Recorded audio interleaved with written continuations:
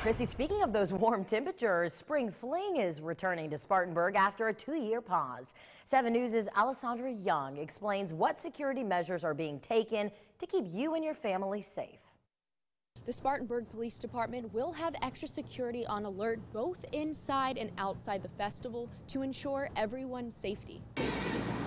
Spring Fling is flooding the streets of downtown Spartanburg once again. The last festival was in 2019. Captain Tim Suber with Spartanburg Police Department says there will be plenty of officers amongst the crowd. We're going to have officers around, both uniformed officers as well as non-uniformed officers throughout the crowds, in the parking garages, in the parking lots, and the outer perimeter throughout the weekend. And they'll be busy. Making sure that our roads are closed and remain closed, and the proper barricades and cones are up throughout the weekend, but also just walking around trying to engage with our public. Captain Suber tells me they've already started shutting down some roads. He says Main Street, Broad, Church, Converse, Dunbar, and Liberty Street will all be closed. But honestly, it's going to be very difficult for the regular vehicular traffic to move around our city over the weekend. But parking garages nearby will be open for business. He says Spring Fling is a pet and smoking-free zone. As for large bags and backpacks, I want people to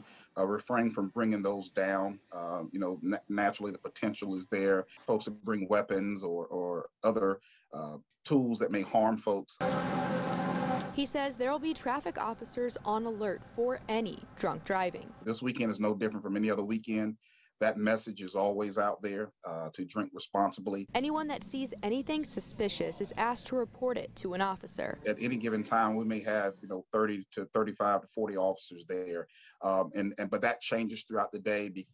As different shifts of officers coming in to the footprint. But he says the overall goal is to have a fun and safe weekend. We're looking forward to it, and we're looking forward to all the folks in our community to come down to enjoy Spring Fling.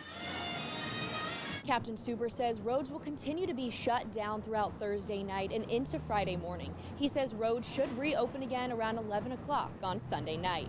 In Spartanburg, Alessandra Young, 7 News.